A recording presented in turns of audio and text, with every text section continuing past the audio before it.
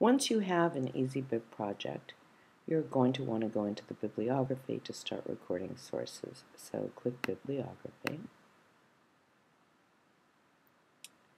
And now you have this ribbon up at the top that lets you choose the types of sources. If you use a source from the open web, you can paste the URL in and EasyBib will help you with the citation.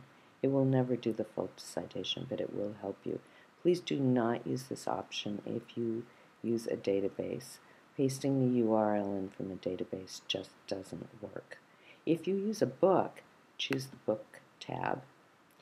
And you can type in the title, but the easiest thing is to type in the ISBN. That's the International Standard Book Number, and you'll find it almost always on the back of the book and also the back of the title page. And I'm going to go ahead and I saved it. I'm going to paste it in.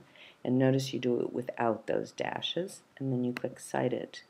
And most of the time, it will find it for you. Sometimes it will find more than one, and then you may need to check the title page, the back of the title page, to make sure that the publisher and the publication date jive.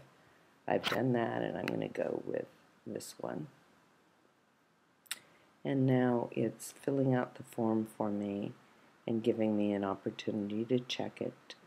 Like perhaps it found the book, but your publication date is slightly different, so you'd want to change that.